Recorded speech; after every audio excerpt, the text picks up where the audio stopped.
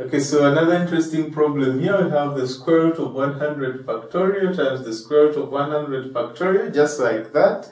As you can see, every square root is inside of another square root that is outside it. So let's see what to do with this. I'm actually going to begin by writing down these as powers or indices. So this is 100 factorial to the power 1/2. That's what the square root means. Times, I come to this second one here, that's 100 factorial. And what's the power here? Now we have this square root here which represents 1/2. But we also have this square root here which represents another 1/2. So 1/2 times 1/2, that's a quarter. Okay, so this is to power 1/4 because it has two square roots. So the next, that's 100 factorial. And what's the power? That's going to be 1/2 times 1/2 times 1/2, which is 1/8. And lastly, we have 100 factorial to the power 1/2 times 1/2 times 1/2 times 1/2, which is 1/16. Nice. I'll do the same down here. That's 99 factorial to the power 1/2 times 99 factorial to the power 1/4 times 99 factorial to the power 1/8 times 99 factorial to the power 1/16. So this one here is 16th root of 10 to the power x. So that's 10 to the power x to the power 1/16. That's the 16th root.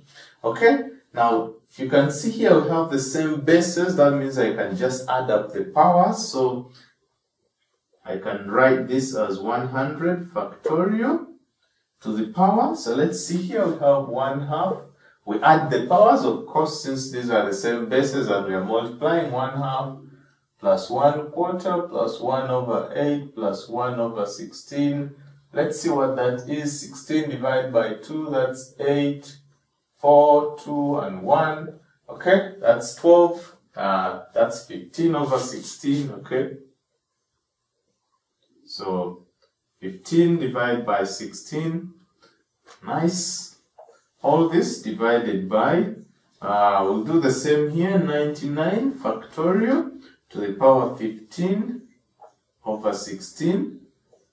All this equals, let's see, this is actually 10 to the power x/16. You just multiply the powers, x times 1/16, that's going to be x out of 16. Okay, nice. So let's see what follows next. We're almost there. So what I'm going to do is to write this as 100 factorial divided by 99 factorial. Since they all have the same power, I could just write the power up here. 15/16. All this equals 10 to the power x/16.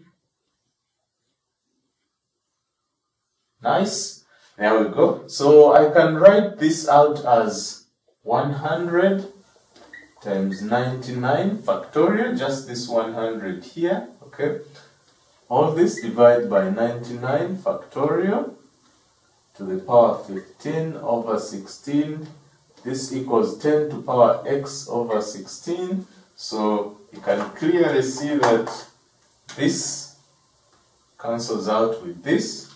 And what do we have now? We just have 100 to the power, that's 100 to the power 15/16 equals 10 to the power x/16, which is nice. So I can write this as 10 squared. 10 squared to the power 15/16 equals 10 to the power x/16. And now I can multiply these powers here. That's going to be 10 to the power 30/16 equals 10 to the power x/16. So as you can see, we have the same bases. So this can only be equal if the powers are also equal. So I therefore have 30/16 equals x/16, which implies that x is 30. Okay, so there we have our final solution to this problem. That's a nice one. Thanks for watching. Give me a thumbs up, and if you haven't subscribed to the channel, please go ahead and do so. I drop math videos every week, and I'll see you in my next problem. Bye.